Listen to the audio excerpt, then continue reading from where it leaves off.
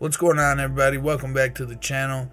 This video I'm going to show you how to stop buffering once and for all on your Firestick or other Fire TV device. Some of these also work for Roku, Me TV sticks, Nvidia shields, and so on and so forth, right?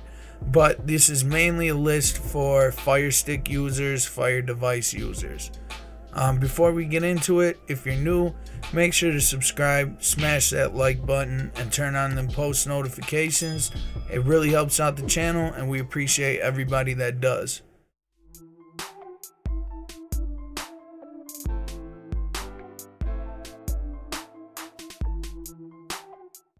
So starting off the list, guys, I wanted to show you something that not a lot of people realize is affecting them, which is the use of third-party apps and IPTV services, free services, illegal ones, unlegit ones, whatever you want to call them.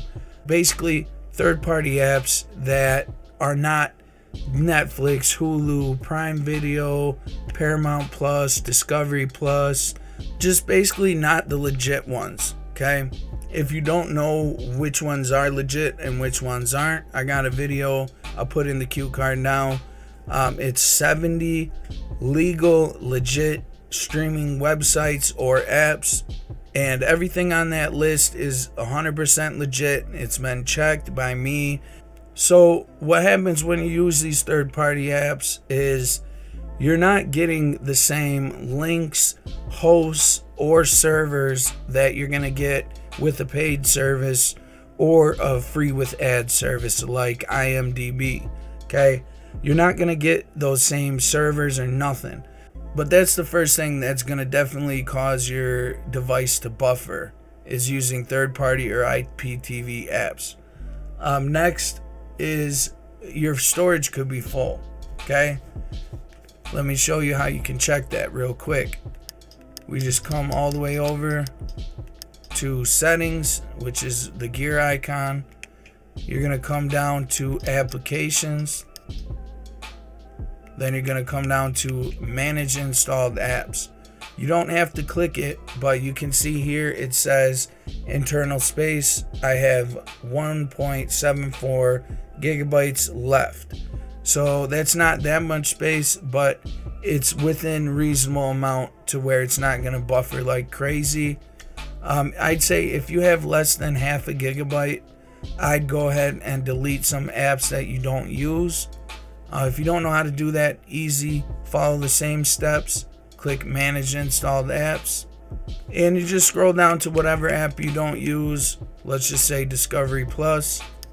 Click it, click on uninstall, click uninstall again to confirm it, and let it uninstall.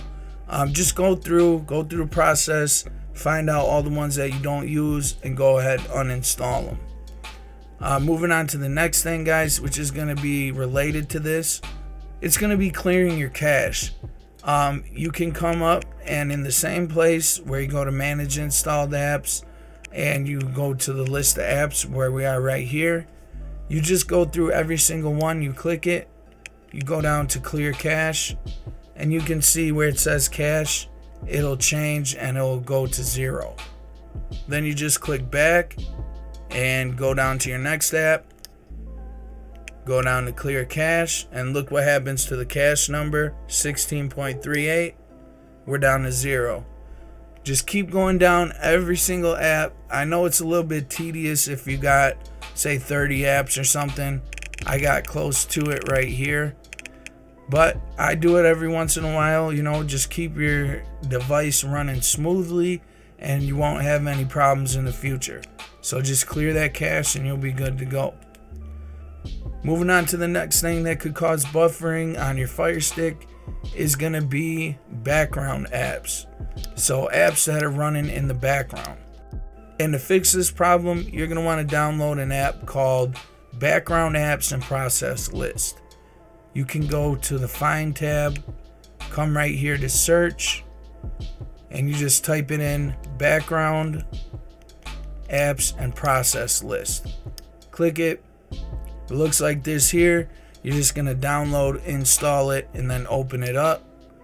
And you see right now I have 3 apps running.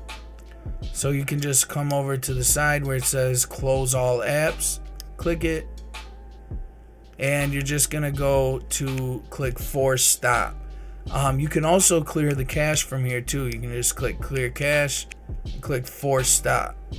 After you've done that, you click the back button again on the remote, and then you come down to the next one, do the same thing, force stop, click back, and so on and so forth.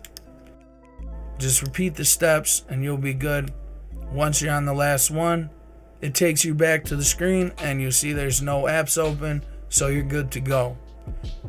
Now the next thing that you can do to help buffering is check on your internet speed. It could just be as simple as your internet is too slow. You might need to upgrade. Usually Firesticks really don't use that much bandwidth on your internet connection, so you shouldn't have a problem. But if you do, you can always test your connection. Download an app right here called Test Net Speed. Just open it up. You can test download speed, ping, download speed alternative, a smart test, and Wi-Fi LAN scanner. I just do the test download speed. You can see I'm running at about 30 Mbps. So that's not bad. It's definitely not the best. Another thing that you can see from here, which actually brings me into my next tip, is you'll see right here it says 5 gigahertz band. The next tip is check your Wi-Fi band. There's 2.4 or 5. 2.4 is a longer range, but it's a slower connection.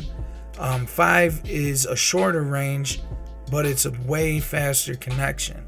So usually just use the 5 gigahertz band. If you don't know how to switch it, just Google a video, YouTube it. You should be able to find out. It's not that hard. If you have trouble even after that, just call your internet provider. They should walk you through it. Next tip, guys, is just use a wired connection if you can. Some Fire TV boxes, they have an Ethernet port right on the back, or you can buy adapters. Some places sell adapters, Amazon, other places online. I'll be sure to put a link if I can find one in the description below, and I'll put links for other accessories also, so make sure to check them out. Now moving on to the next tip, guys, it's going to be use a VPN.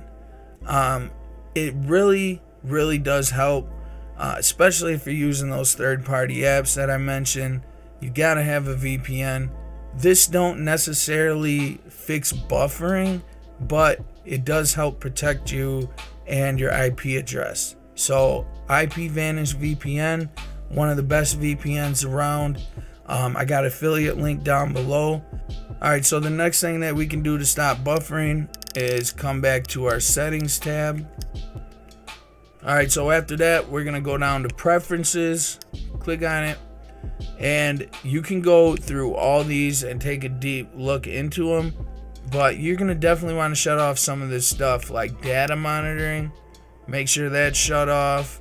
You can mess with your notification settings. You can definitely shut off this video autoplay and audio autoplay. This eats up bandwidth. It's basically the preview window that you see on the home screen where it plays trailers of stuff. So shut those off. You don't need them. Then you're gonna hit on privacy settings. Go ahead, shut all these off. Device usage data. This is just using personal data collected by the operating system for marketing and product stuff. Then change app usage data. You want to shut that off. And internet-based ads, shut that off also. After that, guys, I just got 3 more real quick ones. We're just going to run them off. One, your placement of your device. Make sure it's not on the ground. Make sure it's in a good place it can catch a signal, and it's as close to the router as you can possibly get it. Don't put it behind a bunch of stuff. Don't put it by a bunch of metal. That's going to mess with the signal. After that, make sure to check on how many devices are running off your Wi-Fi, because some people don't even notice you have about 30 devices on your Wi-Fi. Phones, tablets, computers, cameras, other Amazon Echo devices, Alexa devices, all types of stuff. So check that. If you don't know how to check it, contact your internet service provider. They'll show you how to do it. And the very last but not least tip is going to be, check if your device is just an old device. If you got a first generation Firestick, it might be time to upgrade. So make sure to check what device you have, and if it's an old one, that's your problem right there, guys. So I think we named off about 13, 14 different tips for you. Again, if you're new, make sure to subscribe. Really helps us out. Thanks for watching, everybody, and I'll catch you in the next one.